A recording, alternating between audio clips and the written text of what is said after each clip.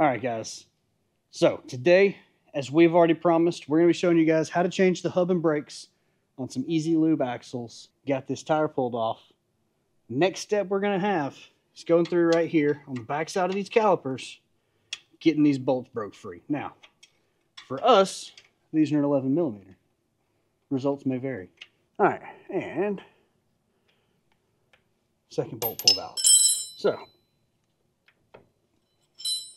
we're going to use this combination pry bar here. Next thing we're going to do is we're going to grab a hammer. We're going to knock this cap off. So, assistant, hammer me. Like Thor. Hammer! Perfect.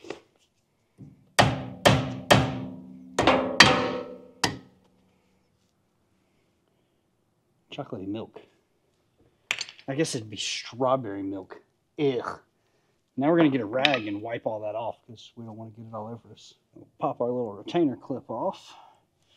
I'm going to need my wonderful assistant to grab me a flathead screwdriver now. Remember, don't use your screwdrivers as pry bars. You get the correct tool. Do as I say, not as I do. From the heavens came. There we go. Save this guy. You're definitely going to need it again.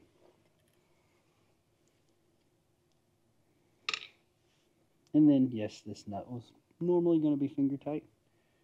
That is the indication of the play that we found in this hub in that earlier video. Also, save this guy. You're going to need it. But we will clean it up before we put it back on.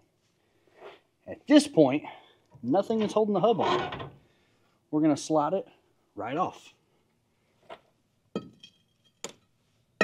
Don't forget to pull your washer off of that. So now, as you can see, all over this brake bracket, that rear seal was fried with spit and grease all over the place.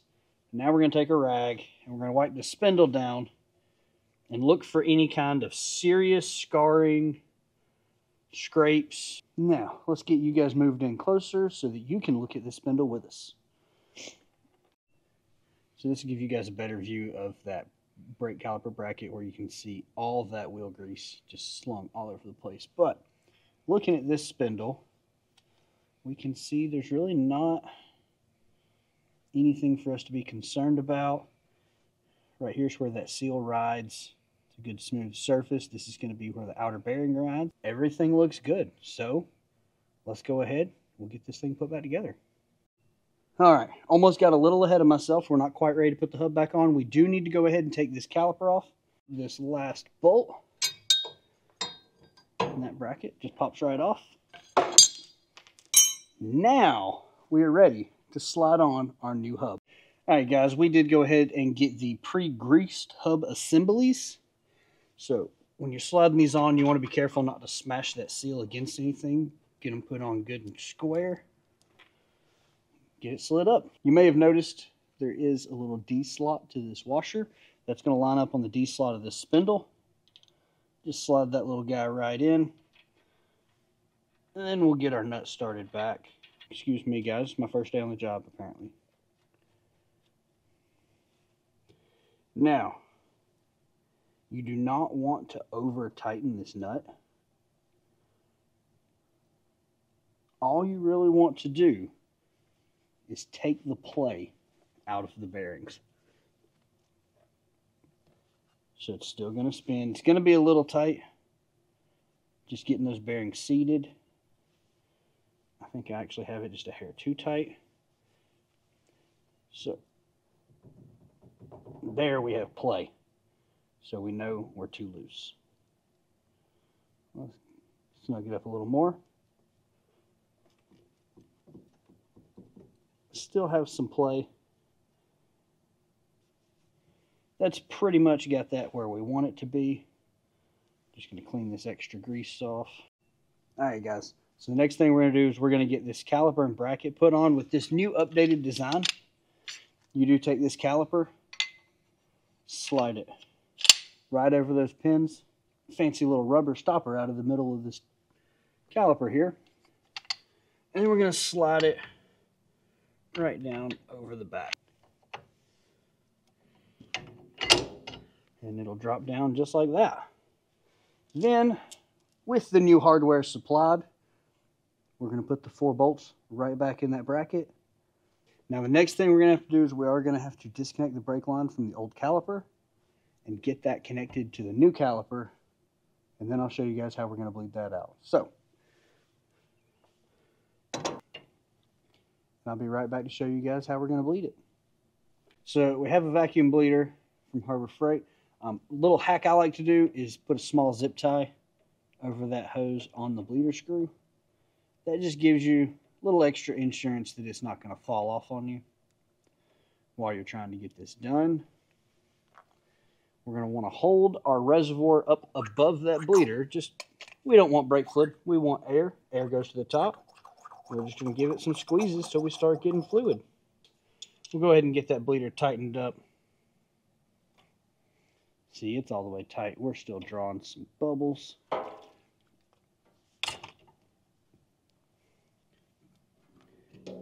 Get this vacuum bleeder pulled out of the way.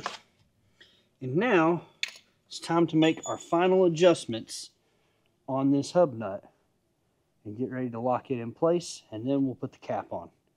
So now we're going to throw the tire on. This sounds counterproductive, but before we get this nut all the way tight, I like to put the tire back on without the center cap and without the dust cover so we can tighten 2 lug nuts, check for play in this bearing before we get it locked down.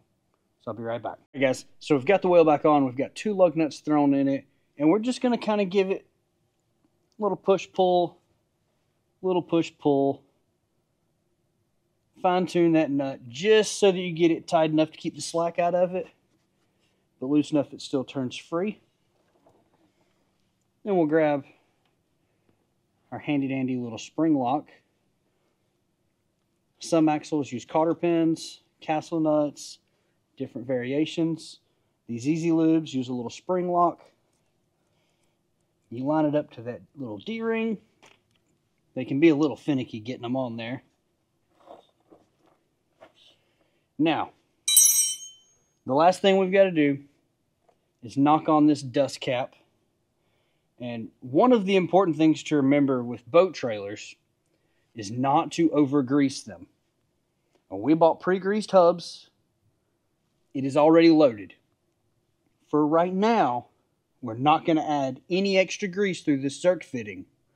All that's going to do is cause that grease to expand when it gets hot, blow that rear seal out prematurely. It's important to get them started square and knock them in evenly. So to do that, we're going to use a scrap piece of wood we had laying around just to hold that in place. Give it some quick little taps that way. Now, put our little rubber cap in.